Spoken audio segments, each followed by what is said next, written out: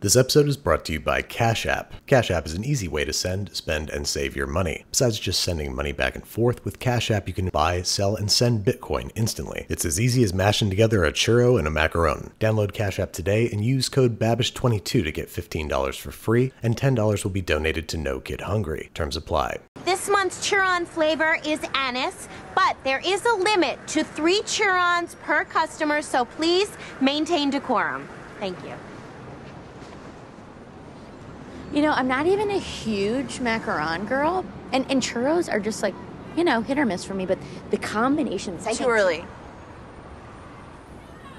Hey, what's up guys? Welcome back to Binging with Babish, where this week we're taking a look at the Churrons from Broad City. A combination of a churro and macaron, this faux fancy pastry has eluded me for years, mostly because it sounds pretty hard. So let's get started with screwing up till we get it right. First off, a quick and easy buttercream frosting where our star anise flavor is going to live. I have here 225 grams of unsalted room temperature butter that I'm going to beat until soft, scraping down the sides of the mixer bowl, and in 3 stages adding 450 grams of sifted powdered sugar. I recognize this ranks as moderately to notably fussy, but this ensures a light, fluffy buttercream with no lumps. Adjust the consistency as necessary with whole milk and flavor with about half a tablespoon of star anise extract. What results is a unique tasting frosting that tastes better than it tastes bad. So we're threading the needle for trendy New York bakery. Now for the churro pastry, in a medium saucepan we are combining 120 grams each, unsalted butter, water, and whole milk. Bring this concoction to a bare simmer over medium-low heat. Meanwhile, we're combining 120 grams of bread flour with half teaspoon each kosher salt and ground cinnamon. Tiny whisk until homogeneous, and then once we got a simmer going, kill the heat and add the dry stuff. Then we're going to paddle it about with rigor and consistency until no lumps remain. Then we're going to place it back over medium heat and cook for 2 to 3 minutes until a thick golden fond starts to form on the bottom of the pot. Now we're headed back over to a cleaned and reset stand mixer,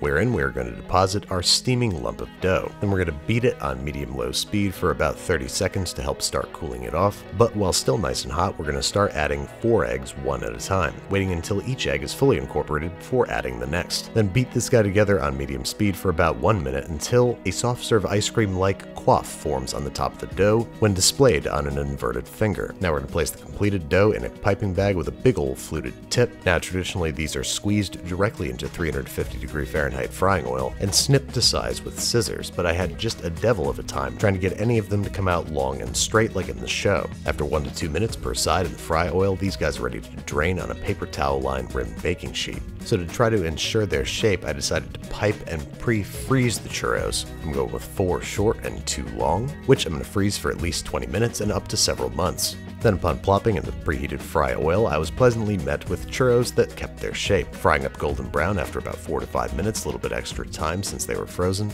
And then we have to contend with their color. Normally churros are rolled in sugar while still warm, but this proved ineffective with colored sugar. But after a brush down with simple syrup, the brightly colored sugar was much more apt to stick to the pastry. So we're going to do a few nice pastel colors, which we're going to allow to cool completely before slicing and stuffing. For a macaron style presentation, we're going to split these in half lengthwise with our very sharpest, smallest knife. Now, unfortunately, after cooling, I found that these churrons had become flaccid. Nevertheless, I'm going to stuff these guys just to see what they taste like before we try another iteration. And there you have it. They don't look great, they don't feel great, but they do taste great. I think during the frying process, not much moisture is allowed to escape the pastry, so it ends up getting a little floppy and gummy. But churro dough is almost identical to shoe dough, which, when baked at 375°F for about 35 minutes, getting brushed down with simple syrup at minute 25, and baked until deeply golden brown, almost burnt looking. This will ensure that they have a rigid shell for structural integrity, and that their interiors will stay light, fluffy, and dry. First we have to allow them to cool completely. You can speed this along by putting them on a wire rack, or if you're really in a hurry, you can wave them around in the air in a figure of 8 pattern. Now onto the color. The colored sugar was kind of a bust, so I'm trying out a food coloring spray, of which I am inhaling an alarming amount.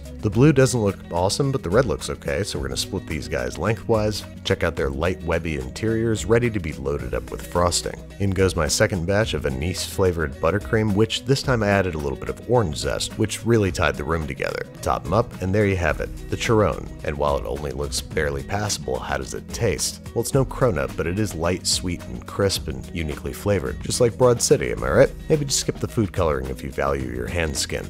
Thanks again to Cash App for sponsoring today's episode. Don't forget to download Cash App today and use code Babish22 to get $15 for free, and $10 will be donated to No Kid Hungry. Terms apply.